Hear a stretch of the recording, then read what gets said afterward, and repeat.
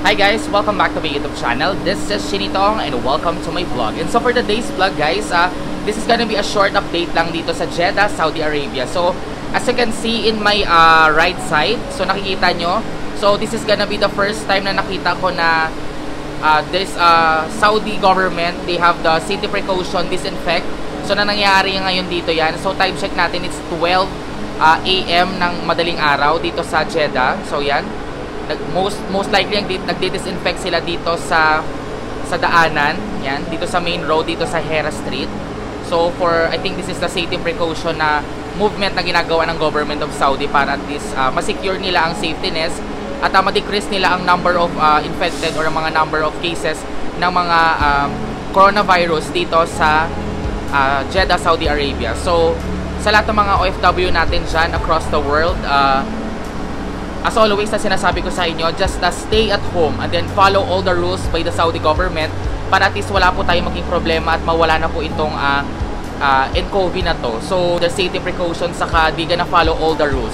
So as part of third day, or yun nga, incoming for the fourth day of curfew dito sa Saudi Arabia, this is gonna be more efficient. And also guys, additional on that, just to make sure that everything was set, and also lahat, we were going to follow all the guidelines and lahat ng mga rules and regulation dito sa Saudi Arabia, kasi lahat naman ginawa ng mga, or ginawa ng Saudi government yan, just to follow the instruction para at least we have their safety precaution at we are going to be as safe as always. Na dito ako na OFW. So yan guys, nakikita nyo ngayon sa main road dito sa Hera Street, Jeddah, Saudi Arabia. So they have the disinfect, or nagdi-disinfect sila ngayon dito sa main road para at least to avoid or to clean this area of responsibility dito sa Hera Street.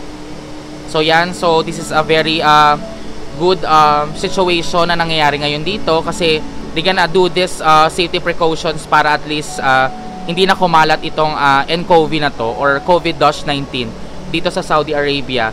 Because as of 12 AM in the morning, so this is gonna be 1,012 cases na po dito sa kabuuan ng Kingdom of Saudi Arabia. So actually this is gonna be an update lang sa inyo guys, para at least alam nyo ang mga nangyayari at alam nyo yung mga bagay na kailangan nyong malaman dito sa Saudi Arabia. And also guys, this is gonna be the fourth day of curfew dito sa Saudi Arabia. So as you can see, there's a lot of changes, or napakarami talagang pagbabago ang nangyari ngayon dito.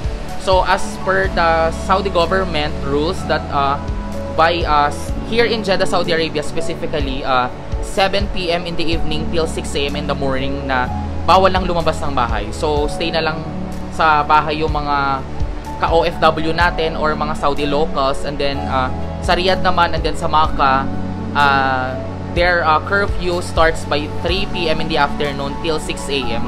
And also guys, if you're new in this channel, please don't forget to subscribe, like and share, and don't forget to click the bell button for new notification, videos, and latest updates. So guys, this is Chinito Ong signing off.